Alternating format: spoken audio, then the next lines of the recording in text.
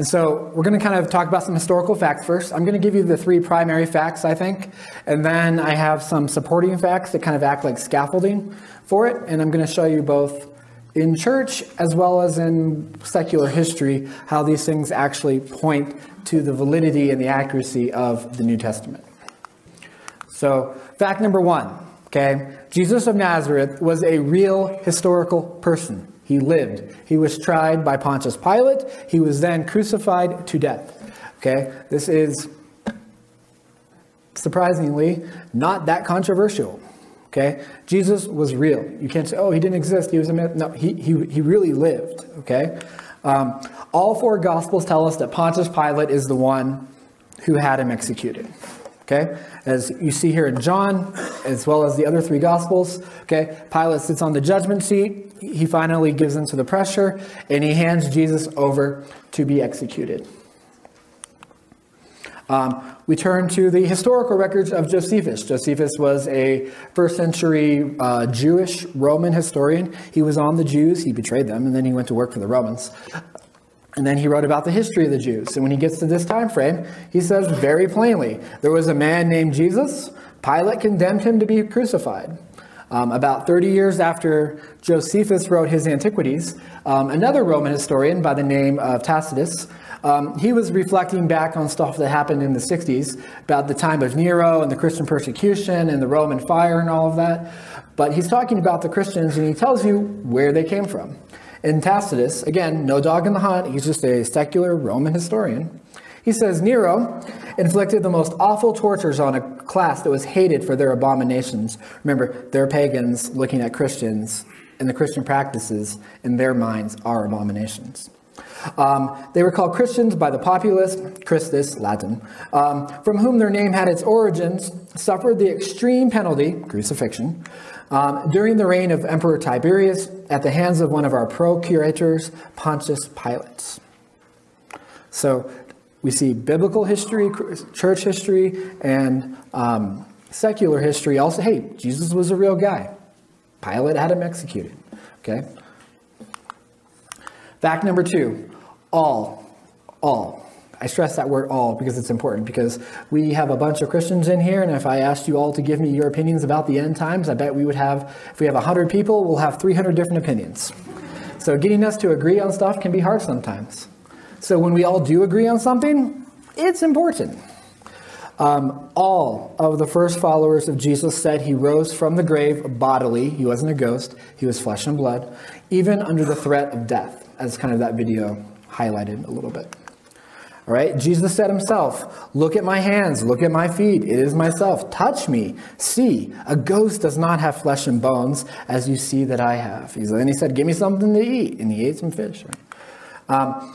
And they were willing to die for this belief, okay? You see Paul goes to a town, and they don't like what he says, so they take him out and they stone him. Now, whether God does a miracle or whatever happened, or Paul gets up and he's bruised, Paul's followers go up to him and thinking he's dead. Paul sits right up, goes back into the town that just killed him, packs up his stuff, and he goes to another town the next day. Like, the dude was hardcore, okay? It's like, I'm going to go to the hospital, take 6 months off, maybe a year. He was on the road the next day. Why? Because he believed in the resurrected Christ.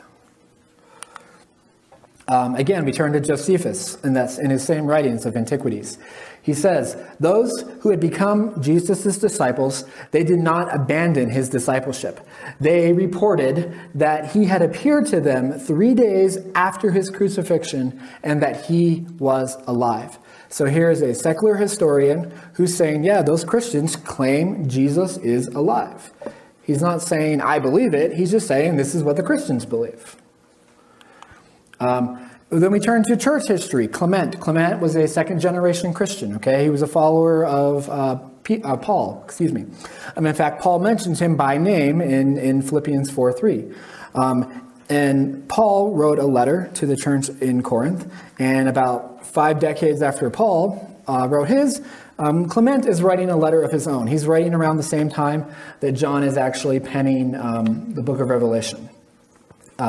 Only Clement is not scripture, obviously, but he was alive at that time, and he heard the gospel directly from the apostles, okay? He's getting taught the gospel directly from the horse's mouth, directly from the apostles themselves.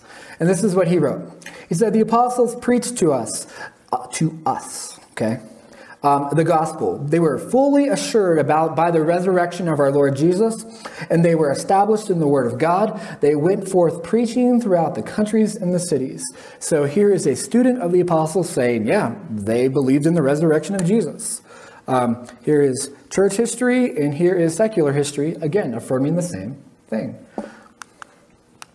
Fact number 3, arguably, I think, the most important. Even Jesus' strongest followers and critics, whether they loved him or they hated him, they all agreed the body was missing from the tomb. They came up with different explanations as to why, but they all agreed it was empty. Okay? The most famous account of this, of course, is in Matthew 28, where the Roman guards who are guarding the tomb, they go back to the chief priests and they say, the body's gone, what should we do? And the Jewish leadership basically gives them a bribe and say, hey, you're to say that we fell asleep at night and his disciples came and stole the body. And that was the natural explanation that the Jews were giving for this supernatural event. As time went on and the temple got destroyed, different Jewish rabbis, as they began to form the Talmud and the later Jewish teachings in the 400 and 500 ADs, Talmudic Jews actually put forth a supernatural explanation as to why the body was missing. There was a guy around this time who they did not like. I can't pronounce his name very well, but Oken, yeah, that guy. He was a Roman convert to Judaism, and they accused him of witchcraft and necromancy. And in the Talmud, which is a Jewish sacred book, they basically said that that gentleman, this Roman convert to Judaism who betrayed them, that's why they didn't like him afterwards, that he raised Jesus using necromancy. So that a sorcerer came along and raised Jesus from the grave. And that Jesus was a sorcerer too, and he was leading Israel astray. And so you had one demon-worshipping exorcist, necromancer, raising Jesus, who himself was, when actually this does match well with what the Bible said as far as when Jesus did a miracle, many of the Pharisees would say, oh, it's by the power of the devil that you do that, or you're possessed by a demon, right? They're saying that Jesus did his miracles because of demonic power. And here you see the same thing, okay? Again, they all agree the body's gone. Whether they're coming up with natural explanations or demonic explanations, no one denies that he did miracles. No one denies that the body was missing. Okay? We're just haggling over the details of the source of it. Even the Romans acknowledged that Jesus is gone. I talked about this in a previous conversation, in a previous thing that I did. This is called the Nazareth inscription. It was found in the 1870s by archaeologists. Why would you put a sign in stone in the middle of nowhere town like Nazareth? Oh, wait, yeah, that's where Jesus was from. And essentially what this does is, under the penalty of death, it makes grave robbing of bodies illegal. So if you steal a body, it's now a crime punishable by death. Okay, and you ask the question, well, why? Because grave robbers don't steal corpses. They steal gold and valuables. Okay, that's why in Egypt we have a lot of mummies and not a lot of gold. Okay, that's why they love King Tut, because grave robbers never found him. He was nobody special. He was one of the most unimportant people. He's like, you know, the Millard Fillmore of pharaohs. He means nothing. But he was famous because of what they found with him. And in the case here, why? Why are they making grave robbery of bodies and corpses illegal? And why are we putting that law, that plaque, in Jesus' hometown? Well, that would be very odd. If the Romans believed that someone came and stole Jesus' body, then this law and this plaque issued in 41 AD makes perfect sense. As Dr. Clyde Billings, an archaeologist, put it in one archaeology magazine, he said, quote, "The context of the Nazareth inscription, almost certainly issued by Claudius in response to the story of Jesus of Nazareth, King of the Jews, at the instigation of the Jewish king Herod Agrippa I in 41 AD. So even the Romans believed the body was missing, and they wrote a law making sure that it wouldn't happen again. These secondary facts, these are important, right? Because these kind of act as the scaffolding, and this is kind of what we're building off of. Roman soldiers are guarding the tomb to prevent theft. There's a giant stone there, there's a seal on it, and failure had a cost, okay? Now, most of you, if you've spent any time in church, you've heard some pastor or some Sunday school teacher tell you that if the Romans failed at their job, the penalty was death, okay? Most of you have heard that before, but do you actually know where that comes from? Have you ever actually looked for the source as to like, okay, yeah, I know that if the Romans fail, okay, yeah, but who said that? Well, I'm going to show you. I'll tell you right now. But the instigation for this comes from Pilate, right? Pilate said, take a guard, go make the tomb as secure as you know how. And so they went and made this tomb secure by putting a seal on the stone and by posting a guard. This is kind of one of those things, it's one of those catch-22 things. If the Pharisees had done absolutely nothing, the bare minimum, just leave the rock there, no guards, no seal, no nothing, and leave Jesus' tomb unguarded, then somebody coming and stealing the body is actually plausible. But because they went all out to make sure that no one could get in, they shot themselves in the foot. Like, do you get it? Like, if they had done nothing, their excuse for why his body is missing works. But because they went all out, their excuse falls apart. The failure of Romans punishable by death, it comes from a Roman historian. He wrote a book called The Histories, makes it simple. I can't pronounce that Roman word. I'm not going to try to and pronounce the Latin, but fustiterium, whatever. He wrote this in the 140s around the time of the Third Punic War. Hannibal, if you know that, is in the Second Punic War, if you know Hannibal and his elephants and all that. This is the third one right after that. He wrote, when a soldier was found guilty of desertion, theft, negligence, that's the one we care about, or other such crime, the tribune, the commander, touched him slightly with a cudgel, a club, upon which all the soldiers of the legion would fall upon him with sticks and stones and generally kill him on the spot. There's about 4,000 to 6,000 people in a legion. If somehow he did escape, he was not safe. He could not return to his native country, nor did any of his relatives even dare to give him aid. The extreme severity of the penalty ensured that the night watches of the Roman army were kept scrupulously. You fail, you die. Okay, if you think of it, even in the scripture you see this, right? When Paul gets shipwrecked, the commander who had all the guards was going to like kill himself. He's like, no, we're all here. Okay. So you see that even playing out in the New Testament times too. Fact number 5. This one is, I think, one of the most important for sure. The once fearful followers of Jesus, the guys who were too afraid to go to the cross, the guys who were hiding in the upper room, the guys who were trembling, who ran away when they came to arrest Jesus, suddenly they are bold and willing to die for their faith. Okay? After seeing the resurrected Christ, his followers go from little terrified little kitty cats to lions. Where's that change come from? What would precipitate such a 180-degree change? Right? As Peter said at Pentecost, God has raised this Jesus to life, and we are eyewitnesses of it. Okay? Stephen died for this belief.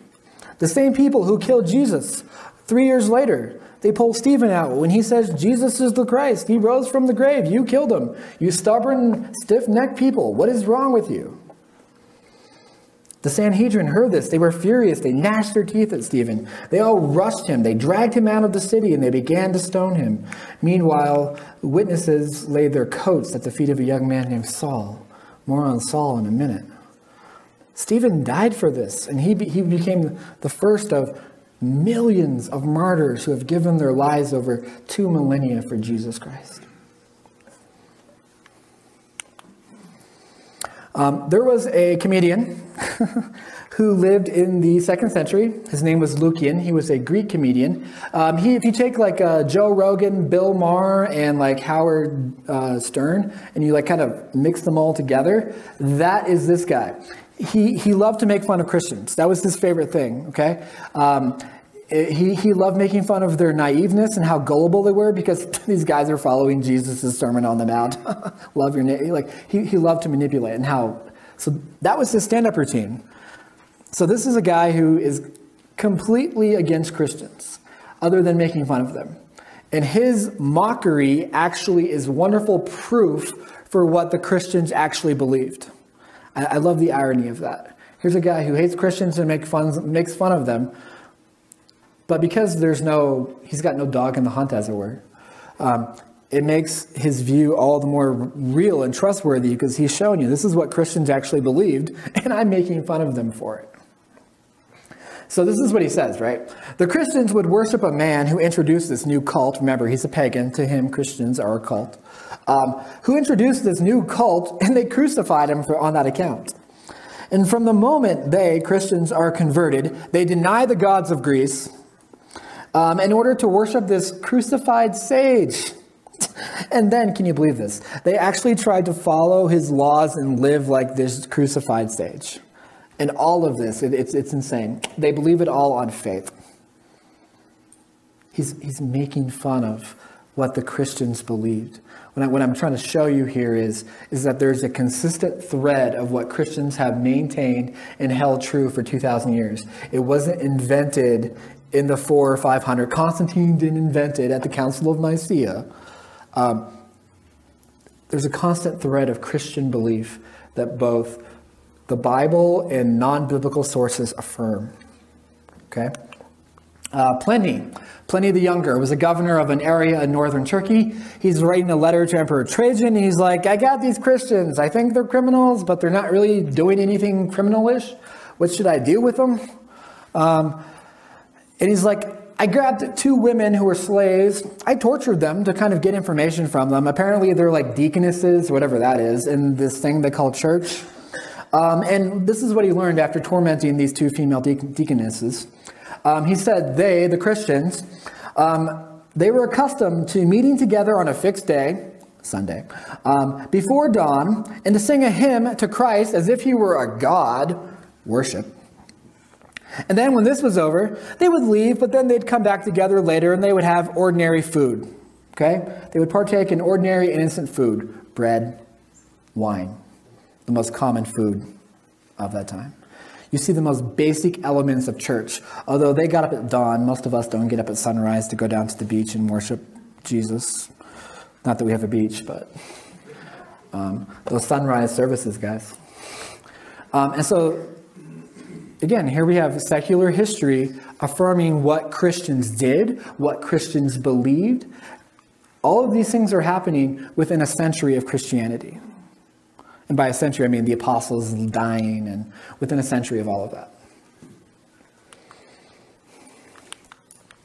And as we know from several other early church fathers, and honestly, church tradition, we'll be fair and say it's not fully known, but we know for sure that at least 4 of the apostles and how they died. The rest are kind of tradition. But some of those deaths included crucifixion, beheading. Some were shot with arrows. Some were stabbed with a spear. Thomas in India. Okay, one was even filleted. Okay, poor Bartholomew had a little skin removal process. If you don't understand what filleted means. Fact number 6. I think this is probably the strongest. It's one thing when people who love Jesus become his followers and become hardcore for him, but what about his enemies? What about people who hate him, who hated him while he was alive? And now that they have seen the resurrected Christ, their lives have completely changed. What do you do with that, right? What do you do with James, his half-brother? What do you do with Saul, right? The Gospels tell us straight up.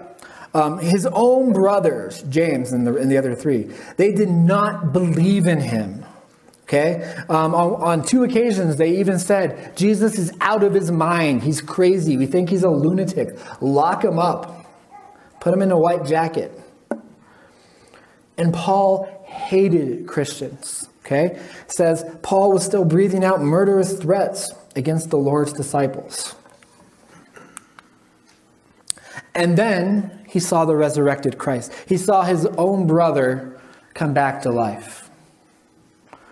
Right? It says in 1 Corinthians 15, after being raised, Jesus appeared to 500 eyewitnesses, more on that in a little bit, and at once, and then he appeared to James. Years later, when Paul is visiting Jerusalem, he says, I saw Peter, and I saw John, and I saw James, the Lord's brother. They are all pillars of the church in Jerusalem. Like, do you understand what a pillar does? It holds it all up. This guy who used to make fun of him and thought he was a madman, not only became his follower, he became the leader of the Jerusalem church. It's a total 180. And as Paul put it himself, right? He said, lastly, Jesus appeared to me as one untimely born. For even though I am the least of the apostles, I don't even deserve to be called an apostle because I persecuted the church of God. A complete change of heart. How do they die? Right? Secular history and Christian, like church history, they both tell us exactly the same thing. Josephus tells us that he was stoned. Other historians in the church tell us, well, yeah, he was stoned, but actually first they pushed him over the temple top. He fell down several stories, probably broke a few bones, but he wasn't actually dead when he hit the bottom. They pushed him off the temple top, and then they stoned him to finish him off, because he was still apparently only partially dead. And Paul, very famous. Paul's one of those deaths that we can verify because Paul is Paul. He writes, half the New Testament. He's really famous. I like the way Tertullian put it. He kind of puts it in poetic terms. He says, Paul won his crown in death like John the Baptist. Okay. See Mark 6 if you need to know how, John died. And then other Jewish or other Christian historians just do a more literal thing. Paul was beheaded. Okay. These men died for their faith. These enemies of Christ who became his followers when they saw his resurrection. And not just his followers. They went from being the greatest enemy of Christianity. Paul goes from being the greatest enemy of Christianity to becoming its greatest champion. What necessitates that change? A resurrected Christ. Nothing else makes sense.